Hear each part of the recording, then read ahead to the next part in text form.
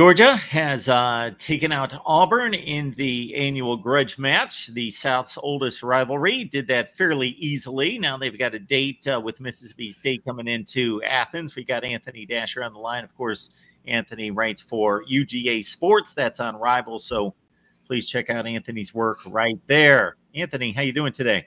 Hey, doing good, Mark. All right. The Auburn game, 31-13. It was pretty much a business-like, workmanlike effort. Not going to say that they just completely stomped them into the ground, but based on what I saw, never really a threat. Pretty much controlled the game top to bottom. For you, what would be the highs and the lows of the effort against Auburn? Well, like you said, workmanlike would be a good way to put it. And I think I might have described it as a grind. I mean, nothing pretty by any stretch, but they still, like you said, it's a rivalry game. They still won by 18 points. So, I mean, Kirby Smart, I know, very pleased with that. And well, yes, there are always going to be some areas they need to improve. And, first half issues, again, kind of bit them a little bit. Although they did score 14 points, which is the most they've done in a game against an FBS opponent in the first half, so far this year. But, overall, they made some good strides and got a good win. We're in the middle of an SEC season where we've seen Tennessee lose as a 2-touchdown favorite. Bama lose as a 3+ touchdown favorite. Ole Miss was close to a 3-touchdown favorite against Kentucky. Of course, Kentucky almost took down Georgia. So, and we just got started with this conference. So it might be a little bit more topsy-turvy than we anticipated. Well, I don't think anybody would have expected what happened, last weekend, which is one of the nuttier weekends I've seen in SEC play ever. I mean, I know nobody figured, it was going to beat Alabama the first time in forever. And really, Arkansas, the job they did against Tennessee. Tennessee's was supposed to have this great, again. And they do. Don't get me wrong. They've got a great offense, but they couldn't get it done against Arkansas this particular night. So, I mean, it just shows, again, the parity. That's something that Coach Smart talks about all the time. You just don't know in this league, especially on the road. He's always harping on how difficult it can be to win away from your home stadium, and last week certainly proved his point. And we didn't even mention nobody really surprised that Missouri lost to Texas A&M, but the way they did, though, the margin I think surprised a lot of folks. Yeah, getting wiped out in that game as well. Really, no Georgia games have been like the Alabama game in that the defense exposed, or maybe it was just, I kind of chalked it up to, just being one of those games that it goes one way. And obviously the defense cleaned it up in the second half while it was a tale of two halves completely.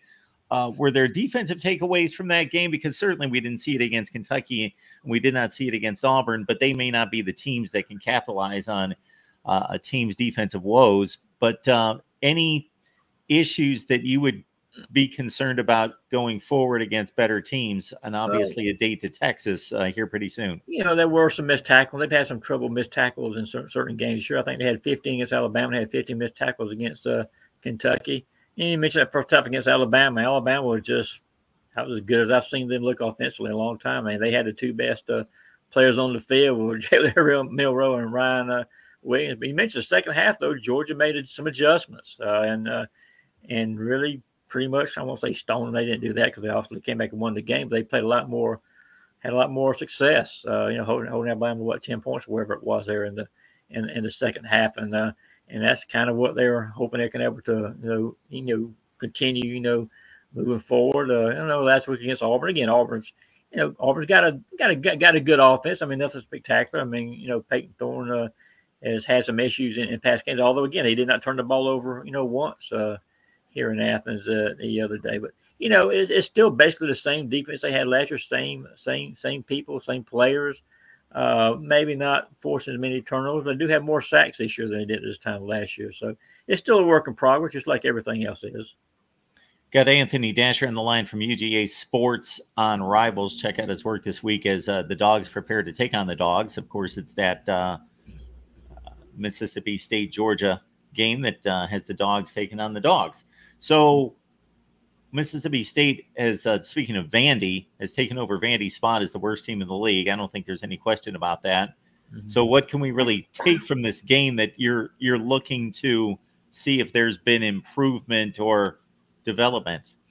Well, it's like I was kind of alluding to earlier. I want to see So Georgia get off to a better start, being having more rhythm offensively to start games again, which is something we have not really seen yet, this year. Otherwise, Mississippi State's going to have a hard time. A true freshman quarterback is going to be playing in Sanford Stadium. That's going to be tough on anybody, I would think. But I think Georgia just wants to try to get, like I said, just get their offense going just a little bit, have more rhythm, be more explosive. Because again, next week is the big one, down in Austin against Texas, and they want to go into that game on a high note. Folks, please like the video and subscribe right here at the Voice of College Football, whether it be on the SEC channel or the Georgia channel, and check out all the other SEC team channels that we have offered for you. All right. Does any of this tie into where recruiting stands right now? Is there anything? I know that this is a slow time in that department, but as Kirby Smart likes to remind us, recruiting never stops. Is there any news out there? Any potential announcements? No, not quite yet. That is going to be a big weekend, though, as far as recruits coming in. Elijah Griffin, I believe his name is, a 5-star from down in Savannah Christian, is going to be here on the visit. They got some other key defensive players, they're looking at and hoping to get. But like you said, right now it's kind of a slow time. Everybody's getting their commitments a lot earlier now than what they used to. And Georgia did get a commitment this past weekend from Krumah, the running back from down in Lee County, Georgia. I don't want to butcher his first name. As Usami, I think is how to pronounce it. I don't want to do that to the young man. But they're doing well. I think they're ranked number 5 in Rivals rankings right now, and I suspect by the time get some of these other kids that are really focused on, I think they'll be up around the top of the country. Yeah, I see that out of Leesburg, Georgia. Mm-hmm. All right, Usami Krumah, yep. 6'2", 205.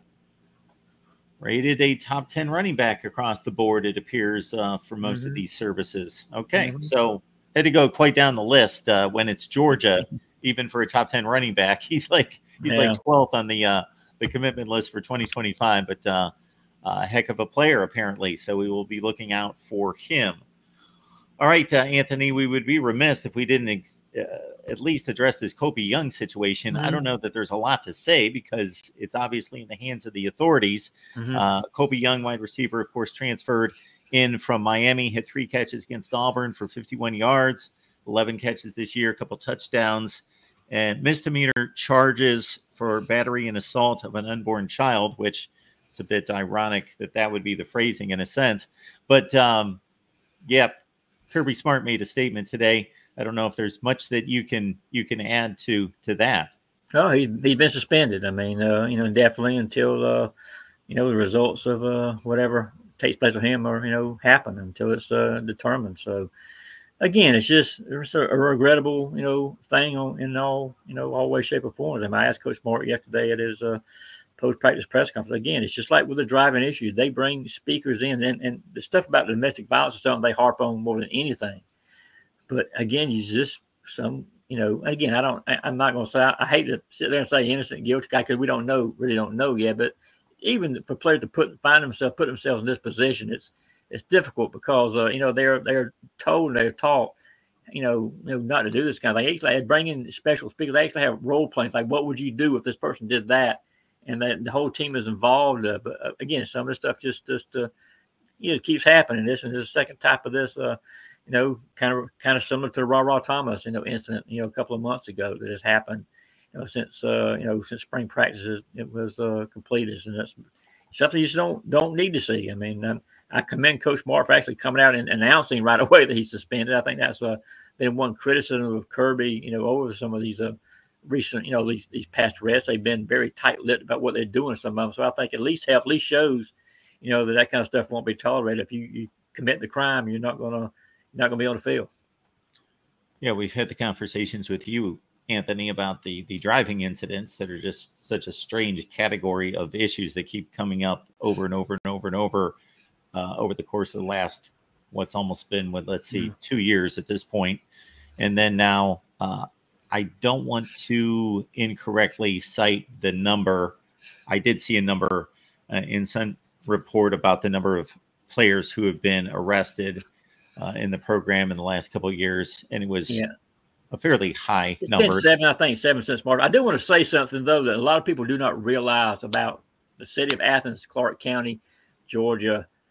In Athens, they have a free public online jail report. You can find every single person free. They just have to just Google Athens, Clark County Jail, and you'll get a list of every single person arrested in Clark County, whether it be shoplifting or murder.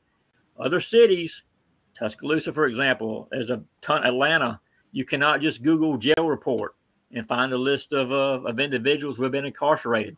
And I think that's one reason why you're seeing, so many more Georgia kids, because the media, myself included, can go on and just go down that list and say who's been arrested.